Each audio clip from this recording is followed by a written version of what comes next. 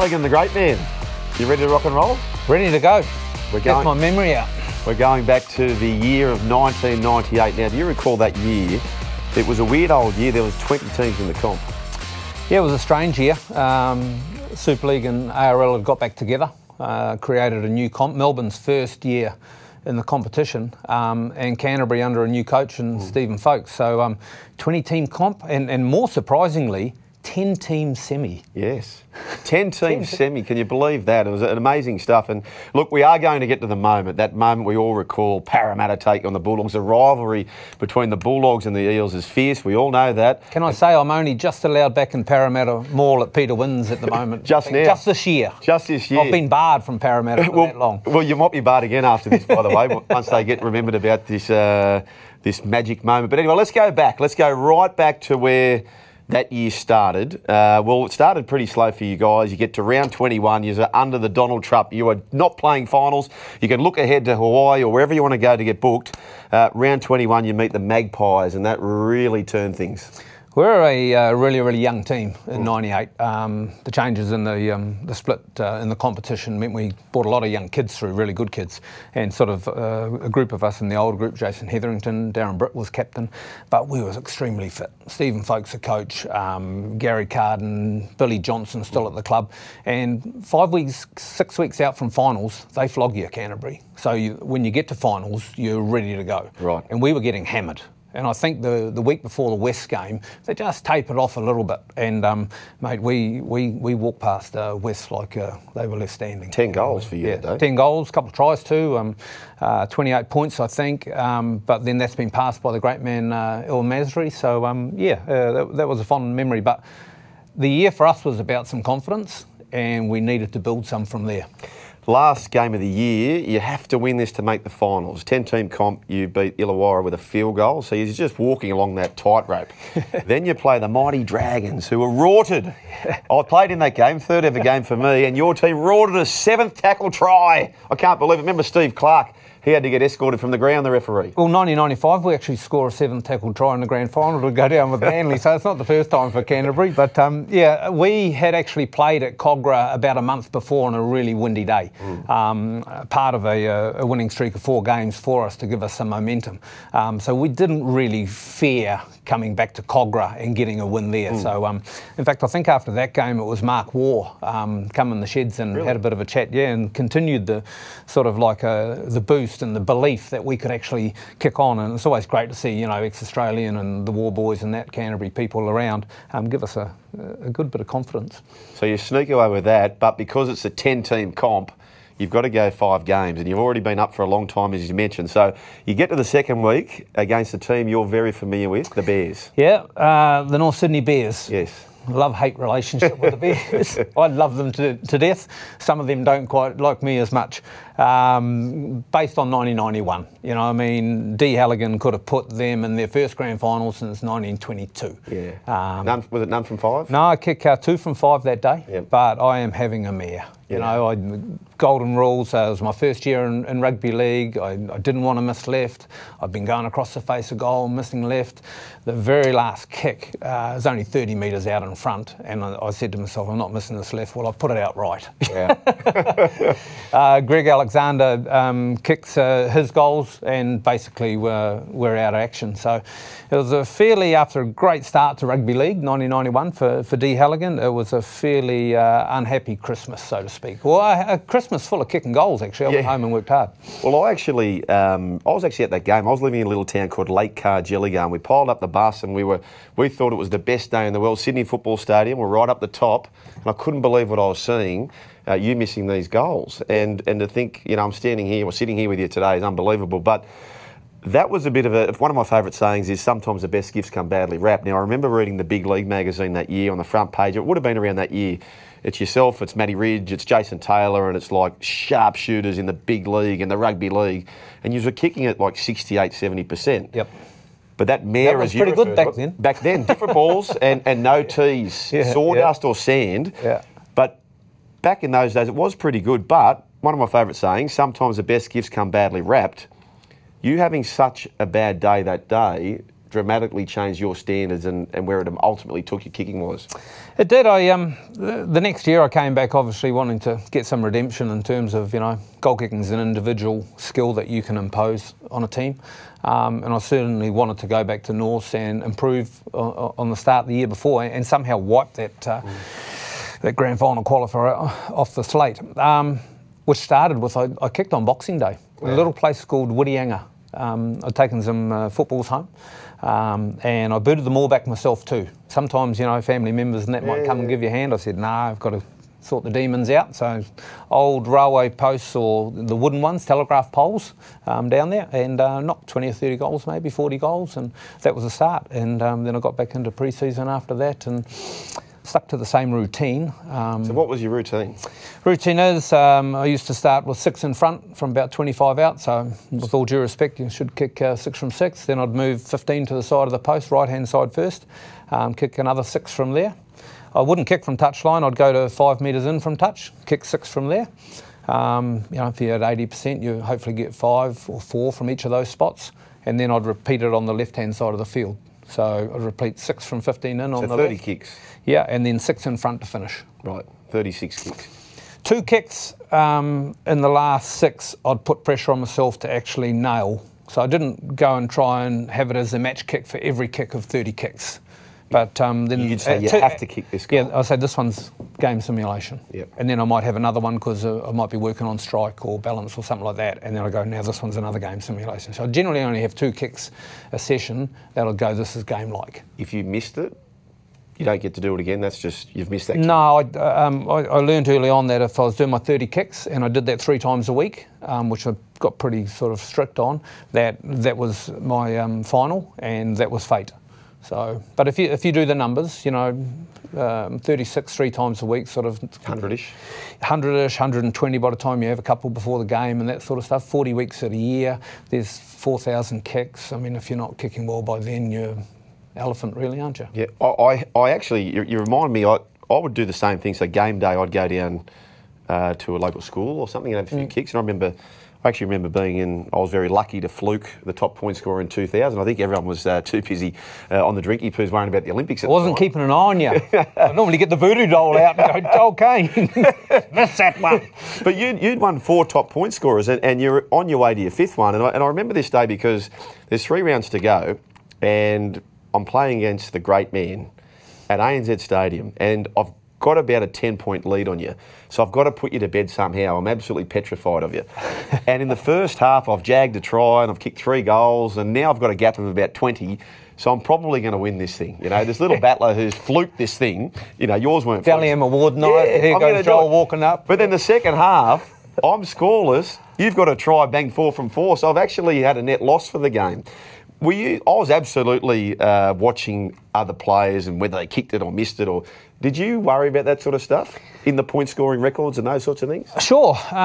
Initially, no. I didn't even really cross my mind in the early years, even though you're happy to receive the accolades and what have you. But as time went on, yeah, I did. I took no pleasure in seeing, someone like Matthew Ridge kick a goal from the sideline or what have you. In fact, I really wanted to sort of make sure that was me, that people saw, not that you could publicly come out and say that, it was just part of who you are, what you wanted to deliver back to your team. And in essence, while it's a little bit selfish, it's actually why you practice, to get good at it. So if he played on a Friday night, Ridge, for example, or Johns or Girdler or whoever it was at the time, you knew you were 4 in front or behind him and you'd be counting on the run and during the game you'd know that... There's sometimes not a lot that you could actually do about how many points you're going to score in a game, for sure. You can't. Your teammates control that, and you have the benefit of converting some points after scoring a couple of tries if you're lucky. So you don't really get a control of saying, I'm going to score 20 points tomorrow so I can be top point scorer in the comp. But you sort of like each week and grab the telly mirror and have a look who's in the point scoring, you know what I mean? And then I think, oh, good, okay, I'm 15 ahead of Ridgie, or, here on Cross, and he got 20 last week, you know what I mean? Or whoever it was. So you always sort of know where your opposition are. And I mean, all those little things are part and parcel about driving yourself, to where you want to be. You know, you mentioned the name Eon Cross, and I just thought of Chuck Heron. Remember Chuck Heron? Yeah. Great fella. I see him around. A little sometimes. step and a real sharp. He used to do these ones. He'd be kicking like this, Chucky Heron. Yeah. Did you ever get to the bottom of why he did that? Goal kickers are weird, aren't we? Yeah, we're weird. I mean? We're all, he's got his run up. We're all different, you know what I mean? I've sort of, and working coaching for the last 15 odd years, 20 years, I've come to believe that everyone's allowed to have their own little idiosyncrasies, but in essence they mean a lot to them, but they don't mean a lot to the actual technique. Yes. So, you know, I mean, they come at various angles of the football, but if it's them and it's how that relaxes them and puts them in a positive mind frame, then it's pretty powerful. I picked you up this morning from the airport. You'd just been coaching this morning in Canberra. Yep, so you're in coaching Canberra. them. You're coaching Penrith. Yeah, Bulldogs and the Warriors this year, so I've got a fairly full book, so you can blame me. Yeah. And now I asked you, who do you really like as a kicker? And you had a fair bit of respect for a kid that you're not necessarily coaching right now. Got a couple of really good kids. You know, Nathan Cleary goes about his business particularly well. Jared Croker's a real professional in Canberra. At Canterbury, Nick Meaney's come on for the last couple of years, and the Warriors' young Chanel Harris is going along great as well. Be interesting to see how Cole Flanagan goes about his business. I know he's a fairly driven kid. I haven't had a lot to do with him. Of course, I know his dad and what have you. And so a big step up this year into the big team, and how he controls himself and delivers the goal kicking will be interesting. So, I mean, I always keep an eye on all the kickers in the comp. Yes. You know what I mean? Yep. Let's get back to 98. So you've put St George controversially away. The Bears, your old club, they're gone. So now you've got 2 games between you and a grand final. We start with the Knights. Yep. Knights chock-a block full of talent. A couple of guys called Johns who can play the game a little bit. Ben Kennedy. Coming off a couple of really successful seasons too, the Johns boys. The game's at the Sydney Football Stadium. They scoot out to 16-0 lead. We're in all sorts. Which is the equivalent of currency of being about 34-0 if those blokes are playing. Oh, yeah, for sure. And the difficult thing, I don't know what the catalyst in the turnaround in that game was, but we had defended really, really well early in the final series and only had a couple of tries, or 1 try each scored against us. We find some points in the second half and we run away winners 28-0.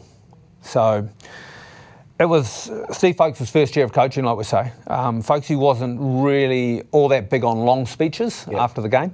And so we get into the sheds after the game and everyone calms down a bit because we've got a grand final qualifier next week, you know what I mean? We're pumped, you know what I mean? And there's a lot of guys there that sat on the bench in 95 and they're going to be up against guys like Jarrah McCracken, Jimmy Dimmock, Dean Pay, who were at Canterbury in 95, the old firm. And anyway, so Folkes stands there and... Jason Smith, another one. So he, Folkes stands up and he goes, now listen guys, he said, I can promise you, in my thoughts on Canterbury, that is the best comeback ever in the history of the club. You know what I mean? Yeah. And then we just, we'd give it a, folks, you know what I mean? Down 16-0 against the Knights. 16-0 down against the Johns boys, the Kennedys, you know, Darren Albert, all those kids, Danny Baderas, you know what I mean? Yeah. And the momentum we were building was like, this is so much fun, you know what I mean? Wow, let's go, you know what I mean? So we had a really good lead in to the Parramatta game, which, you know, in essence, we finished 9th, remember? Yes. We're 9th. You know, Parramatta, I think, finished top 4. Yeah. Melbourne actually finished 3rd. Brisbane were a team of 98. But, yeah, we're starting to ride this wave and ride it pretty well. So now you meet the old firm, Parramatta, and that number 16 you talk about, that's the deficit again, but you're running out of time. There's 11 minutes left. You pinch a try in the corner, 18 points to 6. Now, the significance of this kick from the sideline is fairly significant because if you miss it, you know the equation that you've got to score some tries to come back into it, and it's going to be at some stage on your shoulders. 18 points to 6, you've got a kick from the sideline. What happens to that first kick? Goes left. Never go left. Yeah. Right foot kicker should never kick across the face of goal. Is that right? I sort of mentioned that to myself so many times. I even coached it to myself. Played golf the other day, and a mate of mine said he said left. 100% of putters, 100% of putts under the cup miss.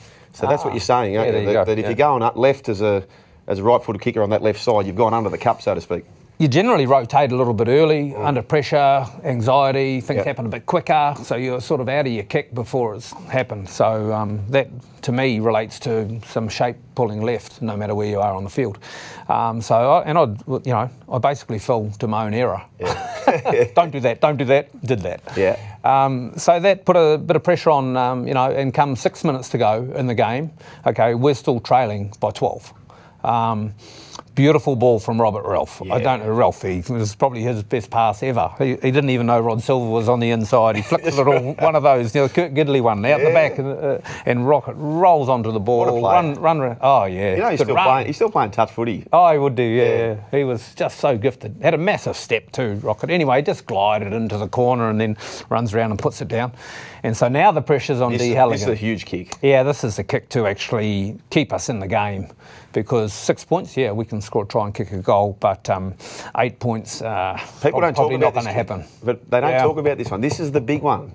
But the learnings were there. Yep. So take a couple of breaths, chill out. Knew to blow out at the top of my run up, and put the memory on and up inside right post, and it's pretty much middle. So flags go up, and hey, we're now in the game. You know what I mean? It's on. Game on. So you're inside the final few minutes now. Then what happens? You do realise that not half, but a good portion of the Canterbury crowd had actually left the stadium. Wow. By 5 or 6 minutes out. They just didn't believe we could actually come back, because in the years gone by, I've had so many Canterbury supporters come and say, I'm on the bus on the way home and I'm listening on the radio. Next time I'm stopping the bus here and I'm getting the doors open and I'm running back to the stadium. Yeah. And we go to extra time, so they got to see a little bit more footy. But I've had so many people tell me that story too. So, yeah. So now you fast forward to this moment that we're talking about. I just think it's so huge. The club's on the back of it. You're on this winning sequence. Try in the corner by Willie Talau. You know what? Willie could have passed me the ball. I could have scored that. If you watch the frame, I'm standing outside and sort of jumping and what have you. Could you have, if you had scored that, could you have got a bit closer? No. There was always cover coming across. Right. I would have been catch and pass, and I didn't have the speed to run round anyway. I would have just dived down in the corner. So Willie scores the try, and then I'm thinking, okay, show a little bit of emotion.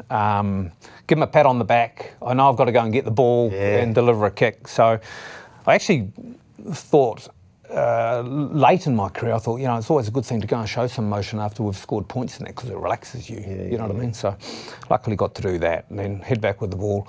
No one actually said anything to me at all, you know what I mean? Sometimes in that situation I hear people come and the captain will come up and go, oh, it doesn't matter, we love you anyway, and I'm thinking to myself, I don't actually like that. No. You know what I mean? Why? Because you're just offering a defeatist attitude anyway if you do. I know it's sort of trying to take the pressure off you. And I suppose all your training sessions, it's just you going through it yourself, isn't it? It's you. I'd been to the stadium the day before that game, done a normal routine. I'd kicked a couple of goals from there.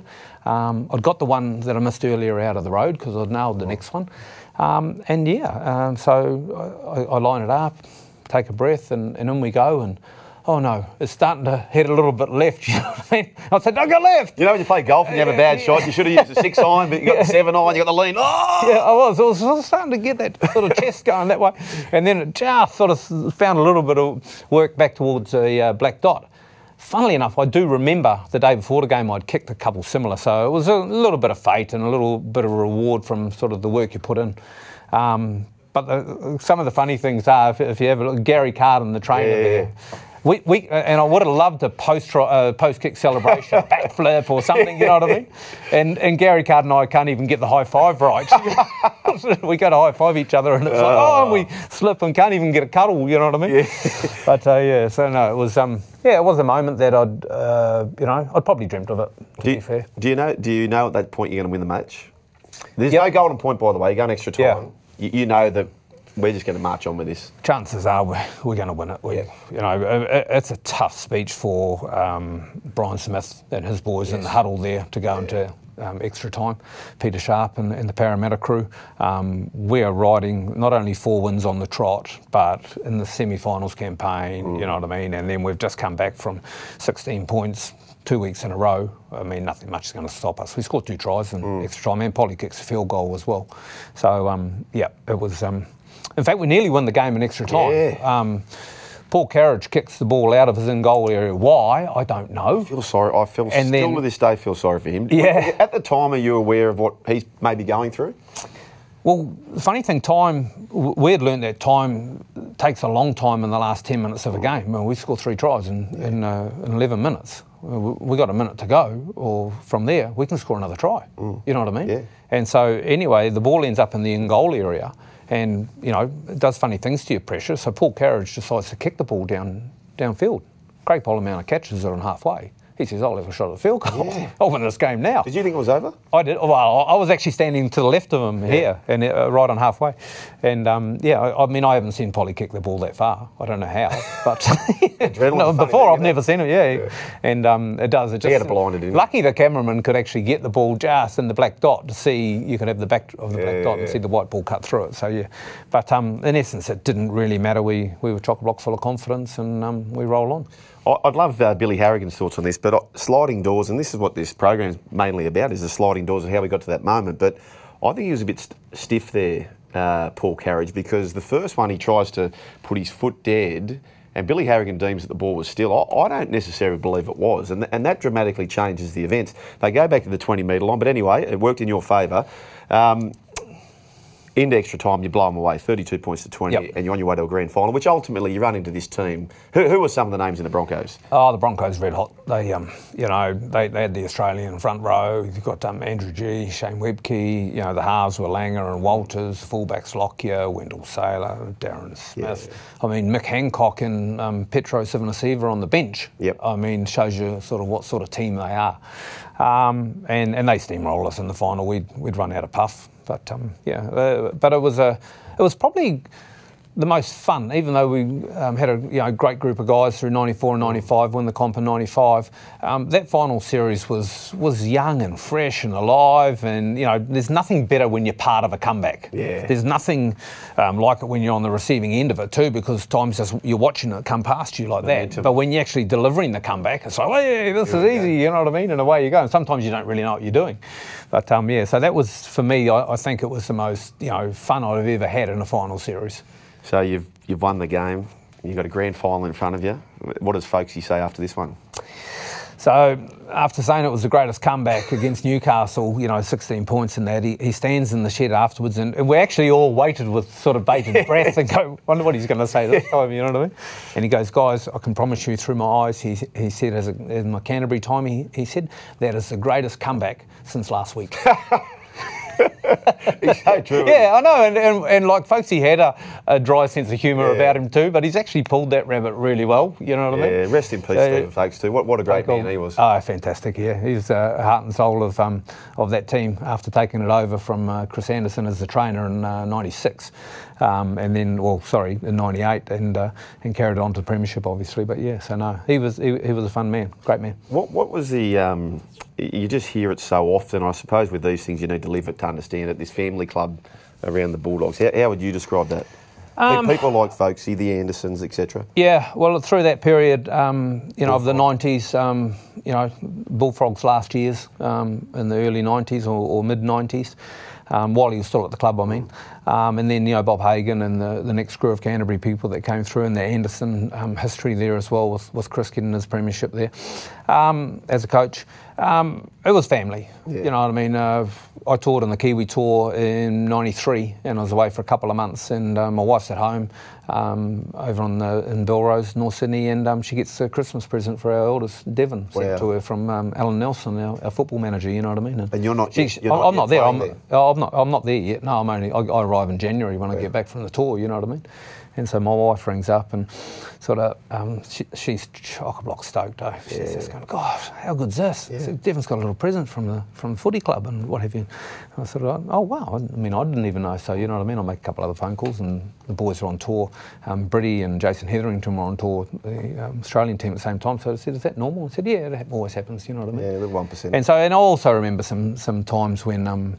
Linda wasn't doing so well with carrying a couple of our children, and Bullfrog would pick up the phone and ring her and that. I know then the clubs are bigger entities now than some of that detail, but that detail holds you to a place. So for 20 years, the Bulldogs had the the keys to the castle, basically, when it came to goal kicking. Like, it was your great self, and then it was Hazem El Masri. Yep. So you retired as the... How good was he? Hazem was fantastic. Well, you retired as the all-time leading point scorer, which he ultimately goes past. But when I'm going through the numbers, your last 3 seasons playing where Hazem is there, so you've cost him hundreds of points, no doubt. He probably catch 3,000 without you. He does. But I want to ask you this, right? But this way, if he plays, I don't. Well, I remember being at the Tigers in 2005, and I played no part in that. But if I played one little part was maybe I kept Brett Hodgson honest in the goal kicking. He had a great year that year, and I was sort of sniffing around. And the reason I say that is that your last 3 years with the boot, you kicked basically nearly 90% for those 3 years. That was your best season, 98, 99, 2000. Hazem was there. Do you think his presence there played a part in you achieving such big numbers? I'm 31, going to 34 in those last 3 years, and I've got the next best thing in goal kicking coming right behind me. I remember playing a couple of games injured, so Hazem wouldn't get a kick at goal. You know what I mean?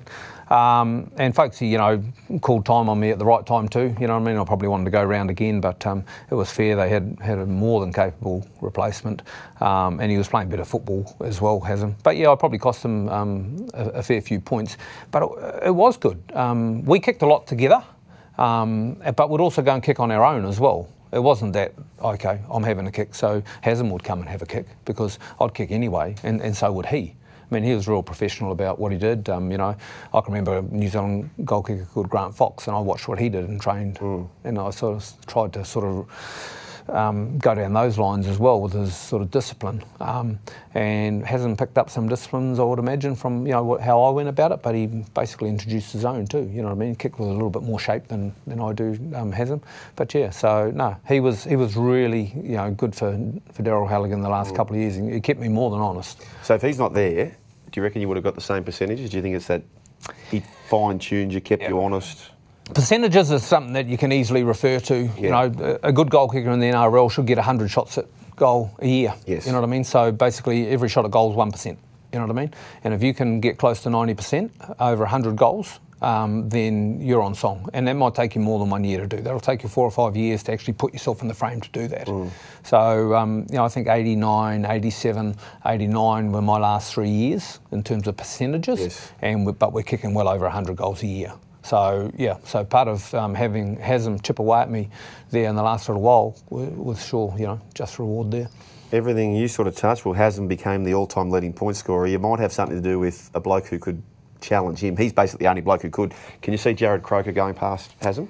Yeah, Jared, he certainly can if he keeps himself fit and injury-free. You never know what's around the corner. He's had a great career to date. He's got the work ethic to boot along with it. There's some other kickers coming up through the comp. Nathan Cleary as well. Looks like he get longevity in the game. And that's the key. But I will stress the importance that goal kicking is not a collective. Goal kicking is something that an individual delivers back to the team. And I still fundamentally think that that's how it should be trained. Yep. One final thing. The Hazem El Masri feeling about being that second fiddle, because... He's not second fiddle. Well, no, but when he was coming through, as far as not being able to get a kick, because that's how your career started. Oh, yeah. I know that feeling, Has. I probably haven't explained it to him, but I could never get a kick at goal because my older brother kicked all the goals at school. And he's 2 years older than me. Yeah. I make up the numbers and play in most of his teams, but I'm normally the one getting the ball because we only have one ball between us, you know what I mean? Yeah, and by the time I've got back to have a kick, he's wrestled it off me and he's kicking the second one, you know what I mean?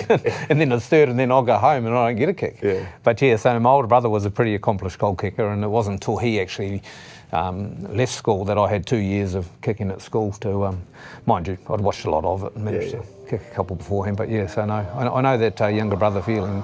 Don't worry about that.